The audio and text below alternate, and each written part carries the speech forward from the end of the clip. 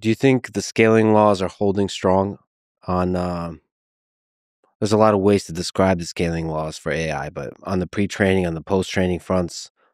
So the flip side of that, do you anticipate AI progress will hit a wall? Is there a wall? It's a cherished micro kitchen conversation. Once in a while, I Yes. have it, like when Demis is visiting or, Demis, Korai, Jeff, Noam, Sergey, a bunch of our people, Yeah. we sit and, talk about this, right? And um, look, we see a lot of headroom ahead, right? I think we've been able to optimize and improve on all fronts, right?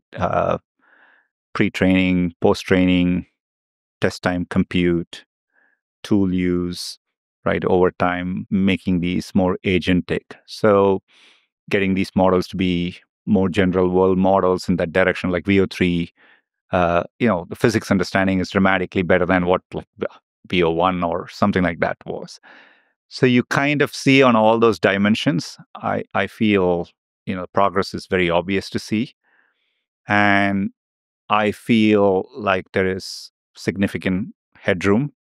More importantly, I'm fortunate to work with some of the best researchers on the planet, right? They think there is more headroom to be had here. And so I think we have an exciting trajectory ahead.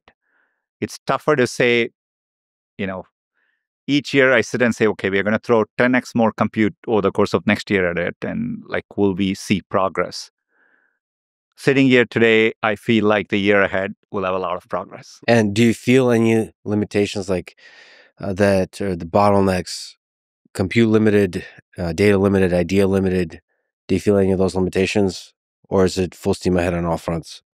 I think it's compute limited in this sense, right? Like, we can all, part of the reason you've seen us do flash, nano flash, and pro models, but not an ultra model. It's like for each generation, we feel like we've been able to get the pro model at like, I don't know, 80, 90% of ultra's capability, but ultra would be a lot more uh, like slow and a lot more expensive to serve.